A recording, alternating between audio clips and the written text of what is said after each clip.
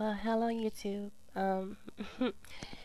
It's like almost 5 o'clock in the morning, and I was just getting up to go to the restroom, and on my way back, trying to go to sleep, I had a thought about um a person that asked me to do them a favor, by lending them some money the other day, and they were gonna pay me back when they got their paycheck. But that didn't happen, of course, and I actually knew that it wouldn't happen. But um, anyway, I saw them today, and they basically were avoiding me. I mean, they almost got hit by a damn car trying to avoid me. And I caught up with them. I was going in a totally different direction, but I caught up with them just to let them know. And this is exactly what I said to them, and I wasn't being nasty or mean because that wasn't my demeanor. I had no reason to be that way. Like I said, I knew that they weren't going to pay me this money back. But like I told them, people like you will never understand why people like me do what we do. Like, as far as, extending ourselves to people and being nice, because that's not your nature. It's not your nature to say, oh, I have $2 and you need $1, so I can spare you one. It's not in their nature to be like that.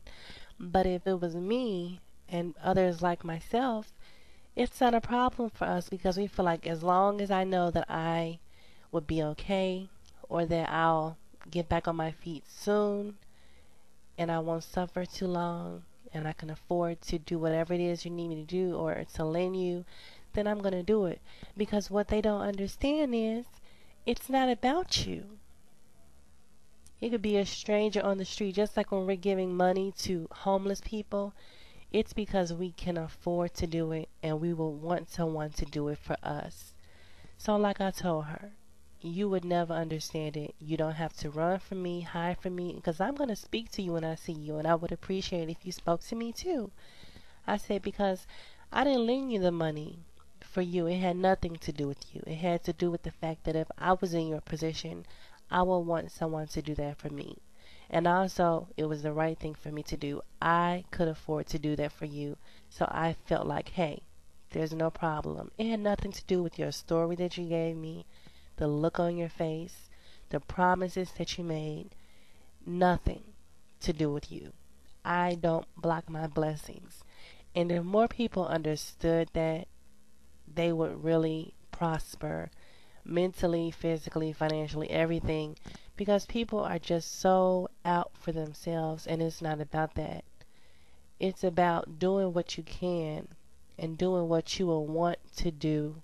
I'm sorry, doing what you would want someone else to do for you if you were in their position or any other position of destitute or need or emergency or whatever.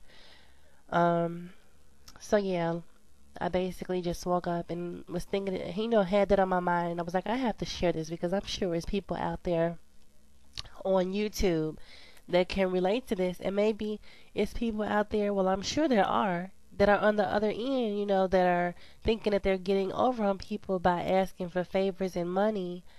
But please know that if someone is kind and you recognize that and they're very giving and generous, it has not a damn thing to do with you or your sob story. They're doing it because that's in their heart. That's the way that they feel. They're just a genuine, empathetic person. It generally has nothing to do with the story. So, people will spend hours concocting stories and schemes to get things. Honey, all you have to do is ask some people. They don't even have to know you or know you that well, and they're going to do for you because that's how they are and who they are as a person. It has nothing to do with you. All right? I'm going to try to go back to bed. Please, people, share your thoughts on this. Thank you. Bye.